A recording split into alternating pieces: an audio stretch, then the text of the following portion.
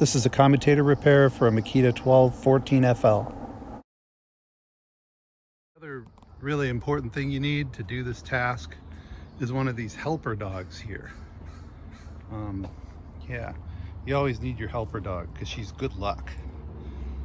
Yeah, this is Lily. Well, this is starting a bit into the process, but this is my Makita LS 1214 LR. It's a 12-inch compound sliding miter saw that I've had since 2006, I think.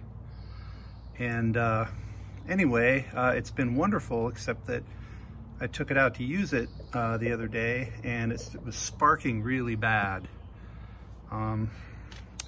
So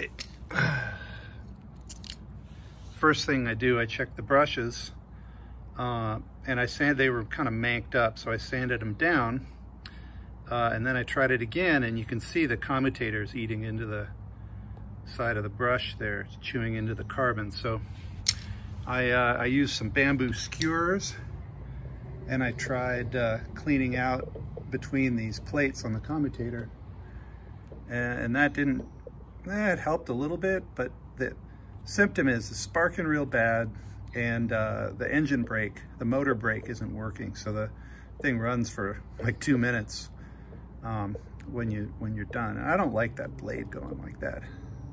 Boy, this bearing feels great. So I went online to buy a new commutator, thinking it was like 50 bucks. New armature, you have to buy this whole assembly. They're maybe discontinued. There's some people that allegedly have them that want $160 to $220 for them. So I figure the next step is I'm gonna try sanding these plates of this commutator, making it smooth. See, it's pretty bad right in there. And we'll see if this poor thing can't come back to life. Because you see internally, it looks great, except for that commutator. So yeah, so what I had in my storage was some this 1000 grit 3M wet or dry. It's used for like paint work, but can't be too gentle with a commutator, so I'm just going to be super.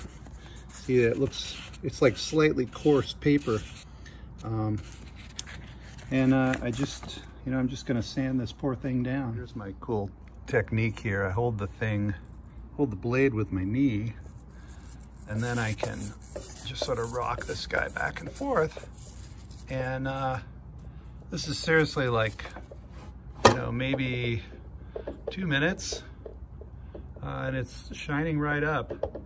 You can see there's a rough spot here, and then if we turn 180, there's no more rough spots. So it's really just this one area here, and that's still just carbon. So what I'm gonna do, I'm just gonna keep spinning it with the sandpaper with the 1000 grit until it's all shiny, and then I'm gonna use my bamboo skewer and I'm gonna clean out in between these plates. So here we go, like I don't know, 5 more minutes of just really gently polishing it, and looks like, it's in pretty good shape now. It's a question of how the brushes like it, but now I gotta sand the brushes down and then put the thing back together. One hot tip is this enclosure, if it's resisting you coming off, it's because you need to take the brushes out. When the brushes are in there, the brushes will hang up on this plastic ring here. So, and I would like to have a look inside here and see the transmission, but I don't see an easy way to get in there. So I guess I'll just leave it alone until there's a problem. There we go. Another look at exactly what the problem was. We're looking at the commutator. You can see how it spins. I've just sanded it and cleaned out, so it looks really good. I'm just spinning the blade here with my fingy, And you can see this is where the brushes go. So I'm making this after having fixed the commutator. And this is just instructions on how to take it apart. So first of all, you don't have to take the end cap off because there's nothing in there. You do have to take the brushes out. And for that, you need a flathead screwdriver. There's 4 bolts around the base of the motor.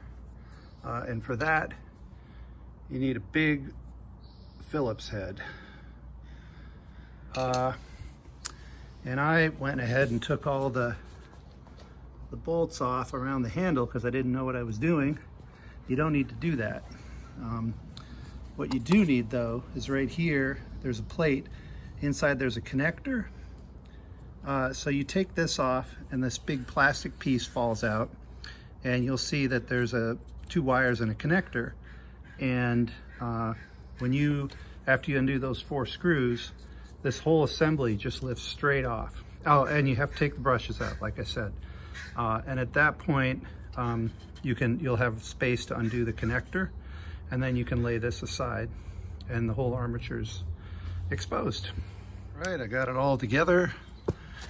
And so now we got the moment of truth. I'm gonna film in here and see what it looks like.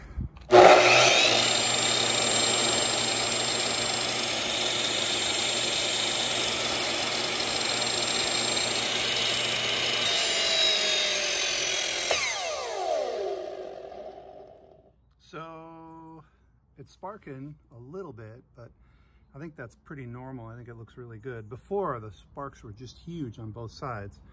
The motor brake worked, but it seems like it took a little long to kick in. I think it used to do that, but I don't remember. I don't remember what the stock behavior is, but anyway, I'm kind of impressed. I'm glad I saved myself my $200 for a new armature just by sanding the commutator. So yeah, this worked really well. Bye-bye.